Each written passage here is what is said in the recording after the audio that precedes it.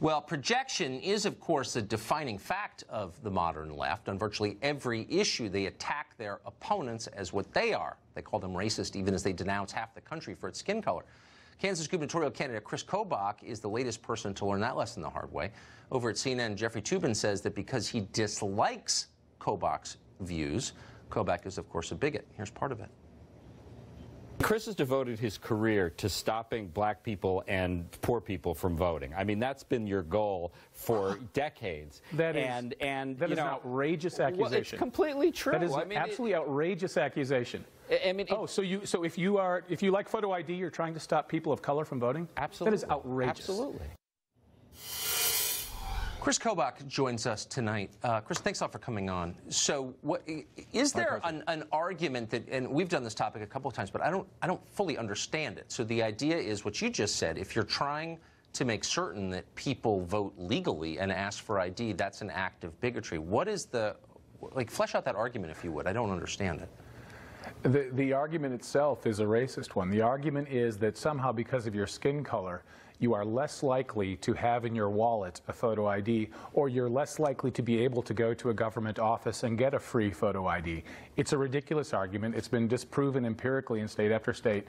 But the hard left, and now increasingly the entire left, keeps making the argument. And you know, Tucker, I went into that debate, that program, thinking we were going to have a cordial debate about birthright citizenship.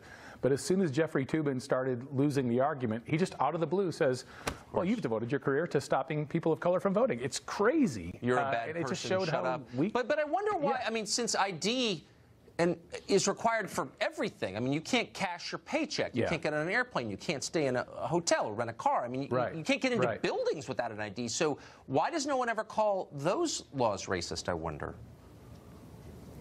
Well, because maybe they aren't racist, and maybe it's not racist for your bank to insist on an ID when you cash a check.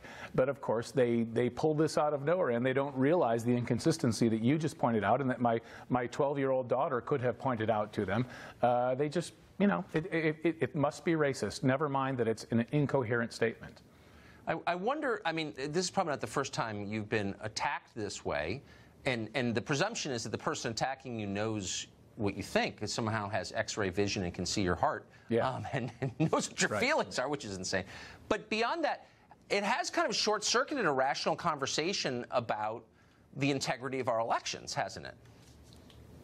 It absolutely has. I mean, now even to suggest that voter fraud exists, which it does, and we've prosecuted many cases in my office as Secretary of State in Kansas, to even suggest that it exists is racist, just like they've short-circuited the immigration debate. If you want to enforce our laws, you must be a racist. If you want to stop the caravan, you must be a racist. I mean, it just cuts off the debate completely when you attack the person making the other argument. I tried to buy Sudafed for my kids a couple of years ago at CVS, and they wouldn't sell it to me because I didn't have an ID. I'm waiting for people to picket CVS for its racist Sudafed policy. Do you think that'll happen? Don't hold your breath. It's unbelievable.